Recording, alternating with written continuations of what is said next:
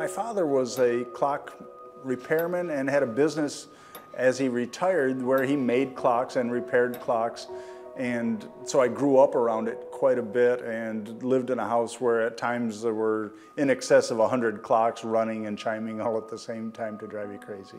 So it's no wonder that Owen County's most prominent clock, one that hadn't functioned properly for decades, caught Ronan's eye. When I moved here 15 years ago, I noticed that the clock didn't run right. It rarely ever had the right time and it never struck correctly. It stuck with Ronan, and eventually, he shared his concern with some coworkers at Bloomington's Cook Medical. At some point we were sitting at lunch one day and it came up that Spencer's clock hadn't run in years, and 2 engineers and a horologist ought to be enough to figure out how to get a clock running.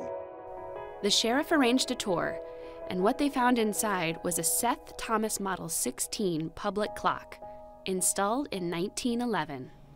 Well, there's a central machine, we would call the clock. It is weight driven. It is geared down so that there is a central shaft that comes out of this machine that rotates once an hour. It goes to a differential that goes to each clock dial.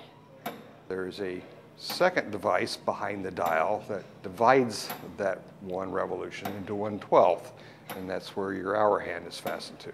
For every 1 revolution the clock makes, the hour hand makes 1/12 of a revolution.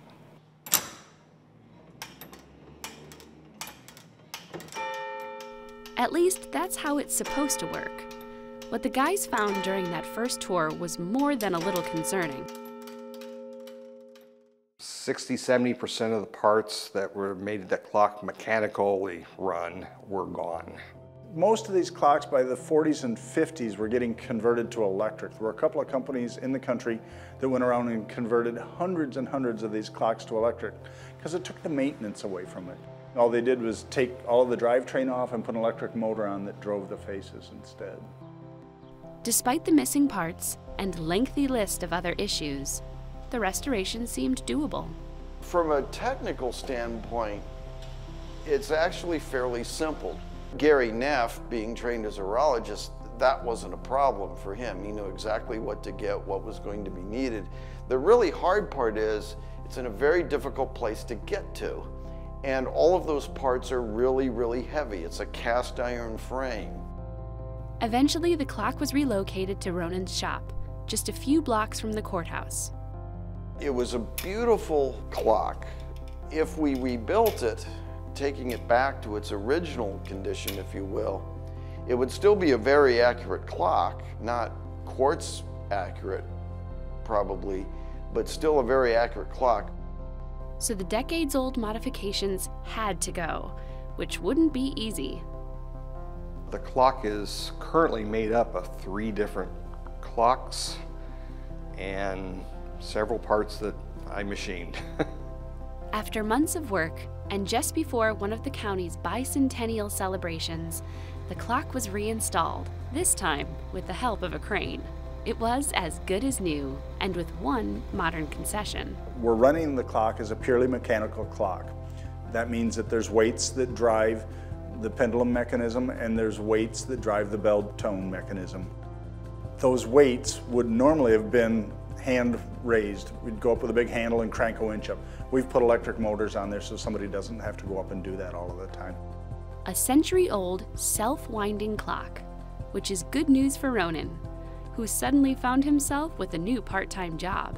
I've now become the official timekeeper for the Owen County Courthouse clock because I can see it and I stop and either speed it up or slow it down on a regular basis.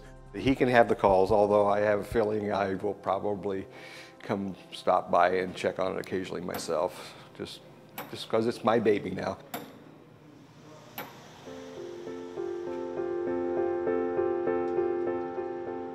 Is there any particular reason in the modern age why you have to have a clock on top of the courthouse? I think the answer would be no, but just the fact that it's there, very publicly visible, working, as opposed to not working.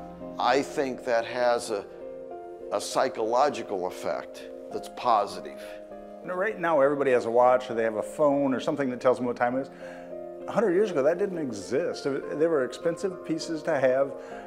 It was hard to keep them on time, to keep them running and everything else. And so the courthouse, it was relied upon by the people when they came to town. They could see what time it was and people could adjust their watches to the courthouse time.